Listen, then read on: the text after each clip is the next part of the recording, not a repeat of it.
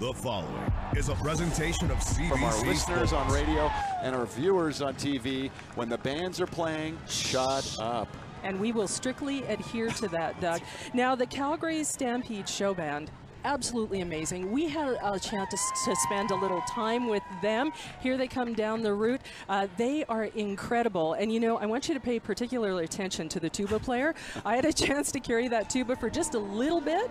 30 pounds all along this parade route that they are going to carry that equipment. Here's the Calgary Stampede Showband.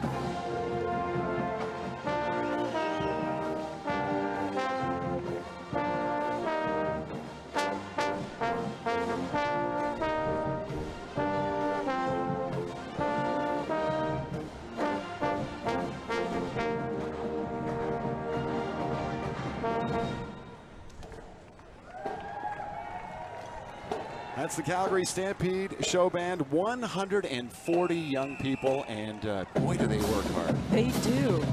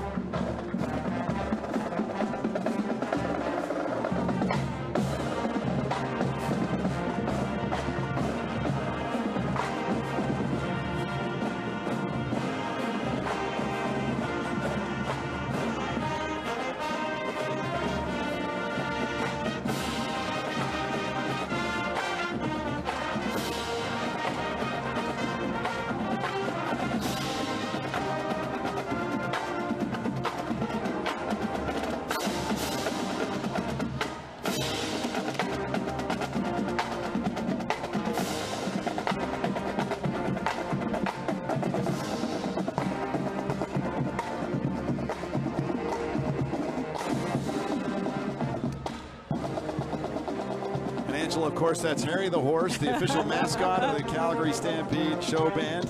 And you see him with those signs, Yahoo, and remember the Stampede etiquette. That's right. In Calgary, it's always Yahoo, never the other, which we will not say. And Doug, do you know that the Showband walks about 13.5K during the week of Stampede? So for those of you who do your steps, that's about 23,622 steps every single day. That'll blow up your Fitbit. And there are the Calgary Stampede show riders, of course, accompanying the Stampede Parade Band. Looking good on horseback.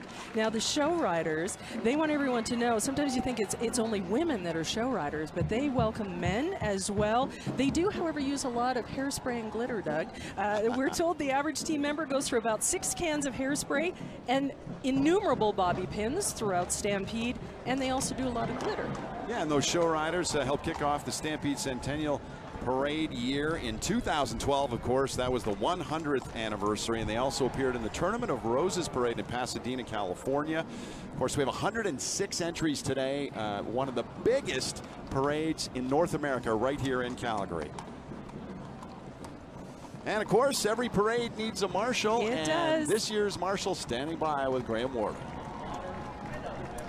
Hey, guys.